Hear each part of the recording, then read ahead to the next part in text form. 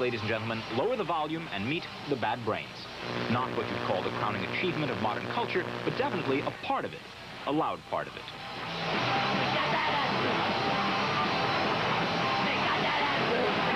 This is the crowd that dances to the music of the Bad Brains. Want to dance?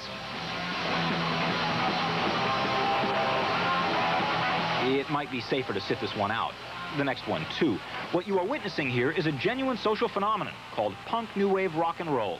Despite put-downs, open hostility, and misunderstandings on the part of club owners and the public, it's becoming more and more popular everywhere. In the beginning, we used to have trouble getting gigs in clubs in D.C., so that's why we had to go to New York. Club owners even told us, like, maybe we can play here when you come back from England, or when you do this, just go away. When you come back, maybe then, but not now, no, you know? Like here, you come out Monday night and hear New Wave at the Bayou.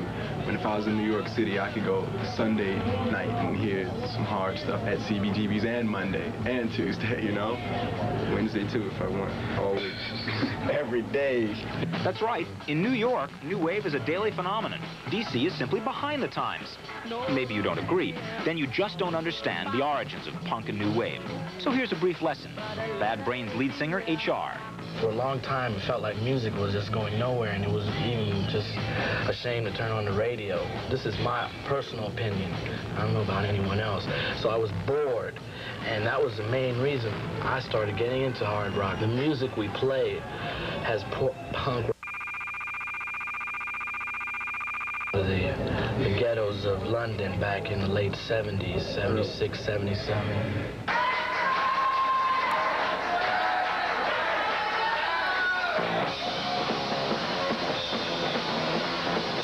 England is really where punk and new wave music all began. The Bad Brains tried to head back to their musical roots last year.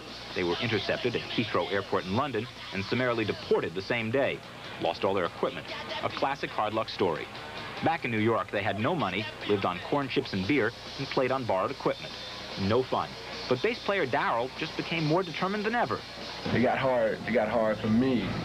You know, I didn't, you know, after all of that, you know, but I had to still be strong and say, well, this is what I'm all about. Because this is what I want to do. And that's what I'm going to do, no matter what.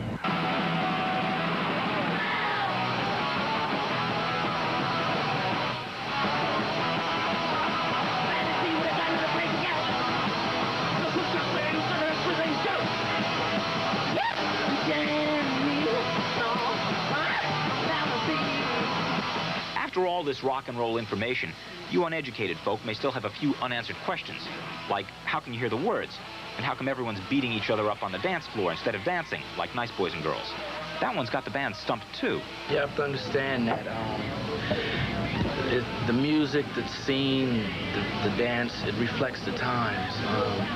As far as the dancing and kids beating each other up, well, I don't know why they do it. The only one who probably does know is the Almighty One. I couldn't tell you. You know, a lot of people say that our shows are violent, you know, but in all the shows that we did, we've never had one violent accident, not one.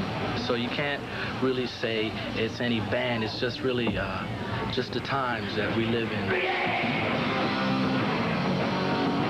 Never has it been truer that the more things change, the more they stay the same.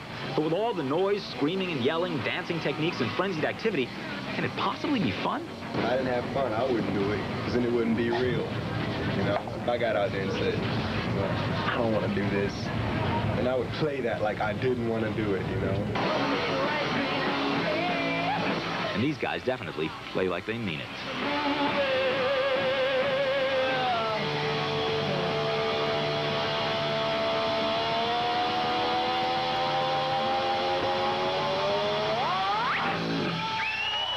We'll be right back with our PM Magazine department.